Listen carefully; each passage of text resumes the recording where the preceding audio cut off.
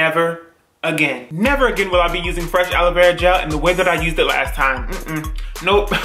Not I, said the cat. We gotta talk about something real quick, okay? First of all, let me get these cracked lips right. If you've been following along here on the channel, you know that I've been using fresh aloe vera gel straight from the supermercado. I cut it up, took the gel out, put it in a blender, and put it in my hair. And I've been using that as my deep conditioner every single week. And while yes, do not get me wrong, there are so many benefits to using aloe vera gel, my hair flourished. Shoot, it had me out here doing a weave dance like, ow. But there's something that the people must know. There are pros and then there are cons. Pros, okay, tons of enzymes that catalyze hair growth, tons of nutrients that are going to feed your hair the strength it needs to continue to grow. It's 90% water, which is really good for your hair because water is moisture. It's cheap. It's about $1.99 and you can get a good 2 uses out of it. Compared to a regular deep conditioner that I pay about $13 for, I get about 6 uses from that. And so, you know, this just seems like an economical decision. Cheap, cheap, gang, gang. It's time to talk about the cons, okay? I wanna be real with you all about my experience last time that I used aloe vera gel. Something happened differently than the first time that I came up here and showed you all the aloe vera gel. And that is, you better talk to her before I do, because I'm hurt her feelings. Let me just give you a hint, okay?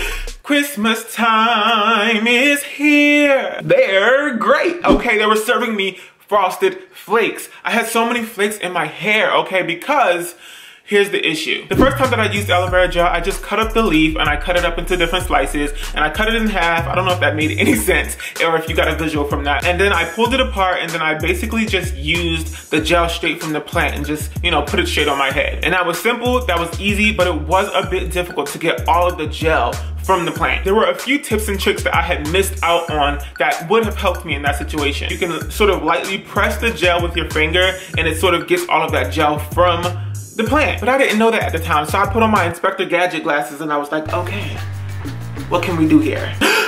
Let's blend it, okay? Let's cut it up and let's take all of the leaf off, all of the skin, and let's put it in a blender. Let's add some oil to that because so many people were telling me, hey, Will, you need to put some oils in that, olive oil, all this type of stuff. And I was like, okay, girl, if we want to make an aloe vera smoothie on today for this deep conditioner, that's what we'll do. So that's what I did. Slice, boom, dice. Ow. I chopped up the aloe vera plant. I got the gel. I stuck it in my blender. I poured in some olive oil, way too much. Okay, I put a lot in there and it was kind of gross, but you know, exactly what I said in the video. How was I supposed to get it out once I put it in there? Gluck, gluck, gluck, gluck, gluck, gluck, gluck, gluck, gluck. Okay, I put that avocado oil in there as well. Put the top over the blender and I blended it up.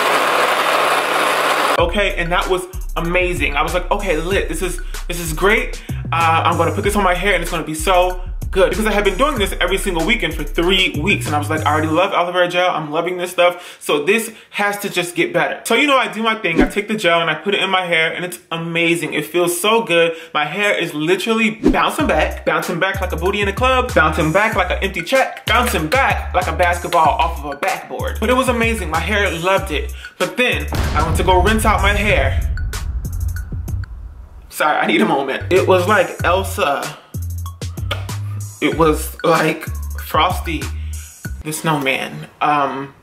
Flakes. You get a bowl, you get a bowl, you get a bowl because we are eating frosted flakes on today. I blacked out in the shower, you know, I was like rinsing in the shower. I wasted everyone's money, I wasted everyone's everything and I feel bad. But as I was doing it, it seemed to be working. Like I was like, oh, I guess it's all out. But when I stepped out of the shower and let my hair dry, all of those aloe vera particles turned white. It's been about a month and I'm still witnessing snowballs, okay? Popcorn all up in my hair. The thing is, when I rinse my hair out, those aloe vera gel particles sort of return back to a gelatinous state and they get stuck in between the hair strands. And it's hard to get them out. Although, each time I do rinse my hair, a little bit more of those particles come out. I've tried shampoo, I've tried a couple of co-washes and it just is not working. I don't wanna over shampoo my hair because especially in the winter, that just makes my hair dry, brittle. I ain't trying to look like an actual frosted flake, you know what I mean? So I'm just gonna continue to rinse it out with conditioner and to just let that happen, but it's literally been about a month and it's just sort of annoying, okay? So here's the solution. What do we do moving forward if we wanna use aloe vera gel? We have to strain it. If you have a cheesecloth or a kitchen strainer,